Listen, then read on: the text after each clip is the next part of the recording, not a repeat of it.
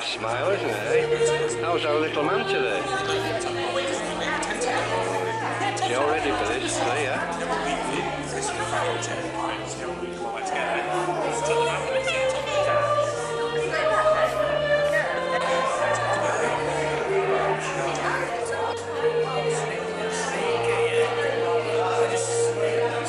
Just look alright. Smart shorts, alright. Alright, darling?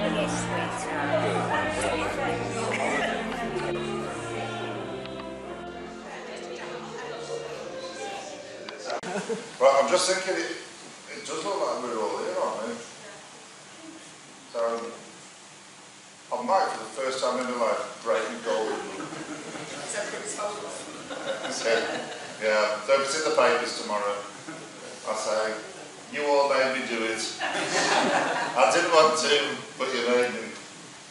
So, welcome one and all. Great to welcome Catherine and Nathan and Hallee and Cayce. Hallee and Cayce have come to be baptised today, and we're going to do that at the beginning of the service. And as we welcome them, we welcome all the family and friends who are gathered.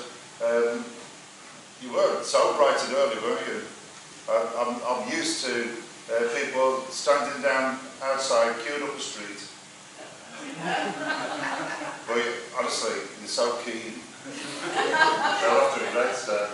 So welcome one and all. It's good to welcome you to this service of Christian baptism as we meet in this holy place. And as we claim amongst us now the promised presence of the risen and living Lord Jesus Christ, in whose name these lovely children are going to be baptised. So, hopefully I'll be able to signpost things to make everything as clear as possible for you, so that we know what we're doing and when we're doing it. And so the next thing we're going to do is we're going to sing a hymn, and it's number 147 in these green books. And we usually stand to sing, but if standing's too difficult for you, then just feel happy to sit down.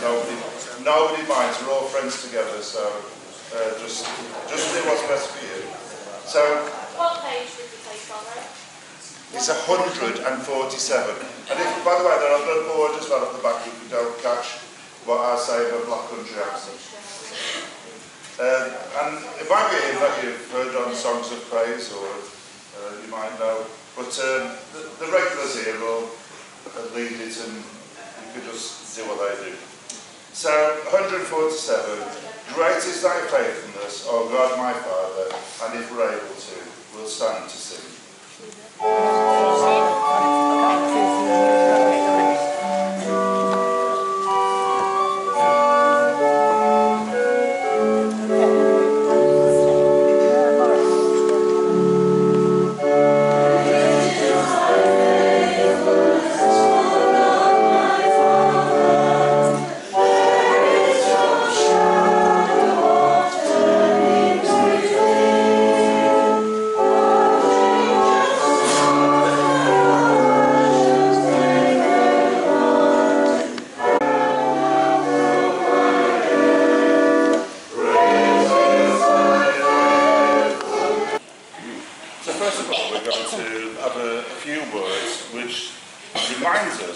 Baptism is all about before we baptise Hallee and Cayce. So, baptism is a present that God gives to us. It shows us how much He loves us. We are reminded that we belong to Him. Baptism points to the fact that God's love comes first. We become capable of love because God first loved us. Nobody earns God's love. It is pure grace. It is there for us before we are born, before we are baptised, before we can speak or know right from wrong, before we can understand. Baptism is God's invitation to declare and own that love. So, gracious God, we thank you for your gifts of water and the Holy Spirit, for your sustaining, cleansing and life-giving power from the beginning Your grace has been made known through water and the Spirit. So, on your behalf, I proclaim the faith of the Christian Church. We believe in God the Father, who made the world. We believe in Jesus Christ, his Son, who redeemed humankind. We believe in the Holy Spirit, who gives life to the people of God. So I'm going to ask Catherine and Nathan to bring their children forward, and along with them, their godparents.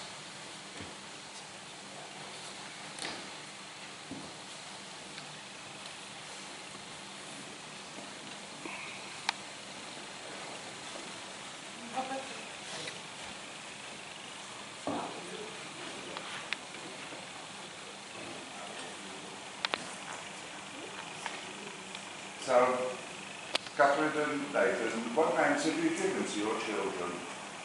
Hallee and Cayce, Jackson Spencer. Hallee and Cayce, for you, Jesus Christ came into the world. For you, he lived and showed God's love. For you, he suffered death on the cross.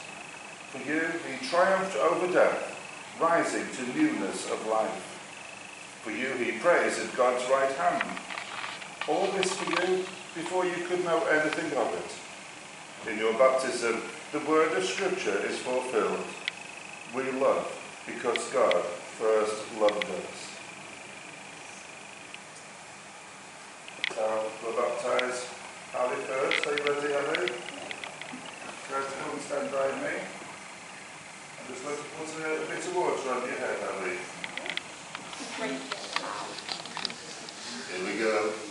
Hallee Ray, I baptise you in the name of the Father, and of the Son, and of the Holy Spirit. I sign you with the cross, which is the sign of Jesus Christ. Amen. So let's go back to Mummy now.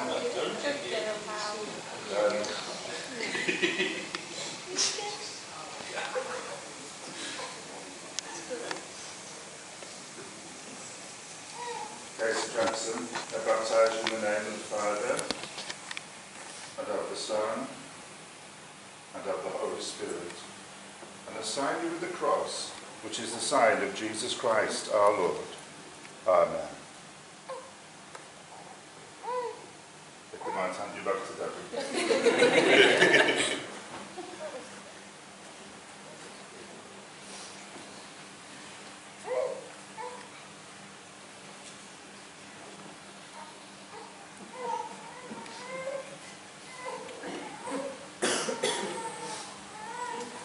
Hallee and Cayce, the Lord bless you and keep you. The Lord make his face to shine on you and be gracious to you.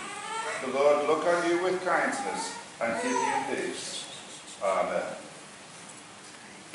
And now Jean's got to come forward and she's going to bring a baptism certificate for each of the children. And also we want to give you today a candle for each of the children that has actually come all the way from Bethlehem. So it's a very special candle for each of them. So Jean's going to present these now.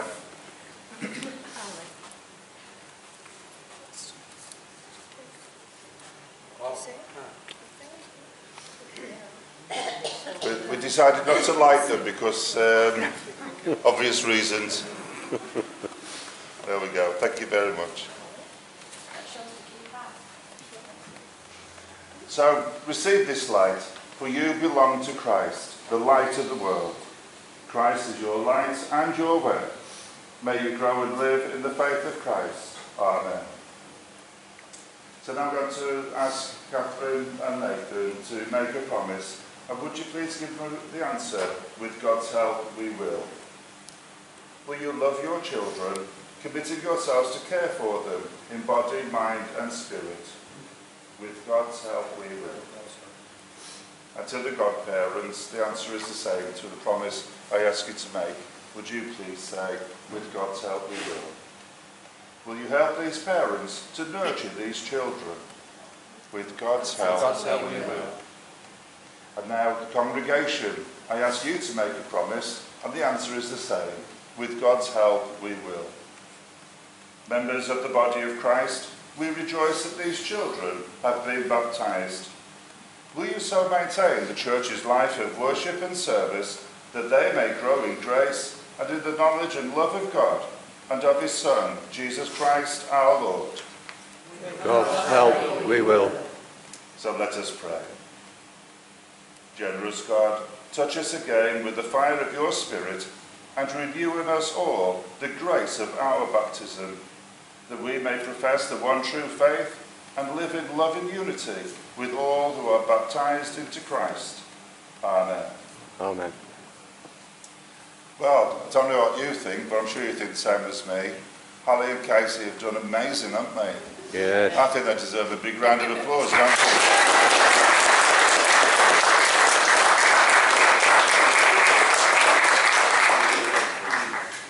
So I'll invite you to retake your seats and then we'll sing another hymn when you're settled. We just baptised Hallee and Cayce in the name of the Trinity, didn't we? We baptised in the name of the Father, the Son and the Holy Spirit. So where are your friends later? By telling them, oh, Trinity Sunday today, don't you know? So we have a set reading for Trinity Sunday. It's a short reading that comes from the end of Matthew's Gospel, and it's a great reading for today because it talks about baptism and it talks about the Trinity. And here is the reading.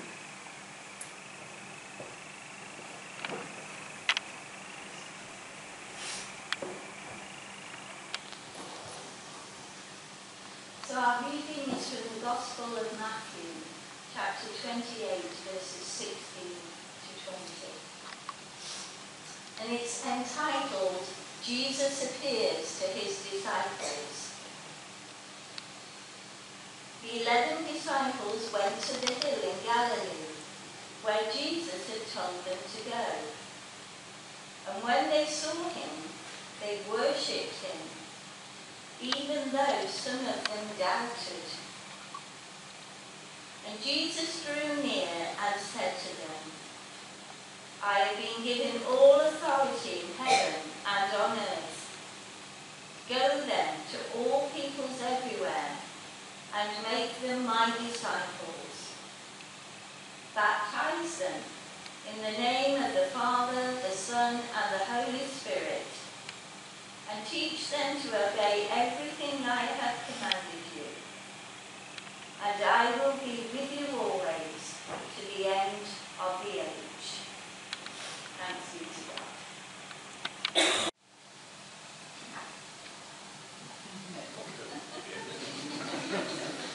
Got a whiskey in that. Just water, by the way. I know what you're thinking.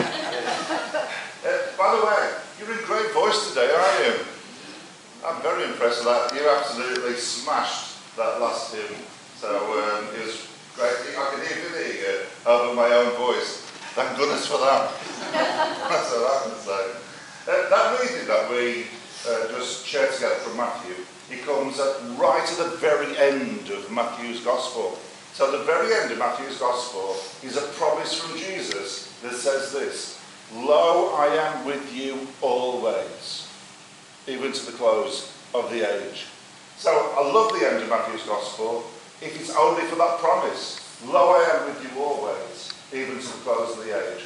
But what I especially love about it is that it actually comes full circle in Matthew's Gospel. Because Matthew's Gospel begins with an angel telling Mary and Joseph what the name of their baby is going to be that will be born at Christmas. And he says, you will call him Emmanuel.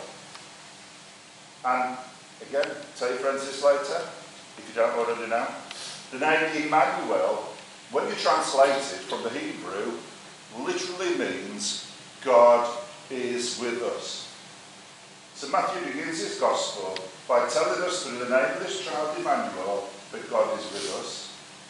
And he ends with this promise of Jesus, who is Emmanuel, Lo, I am with you always, even to the close of the age. Sometimes though, we know this is true, don't we? Because many of us have lived long enough to experience this. It's not always obvious when we go through certain times of our lives, that God is with us in the way that he has promised.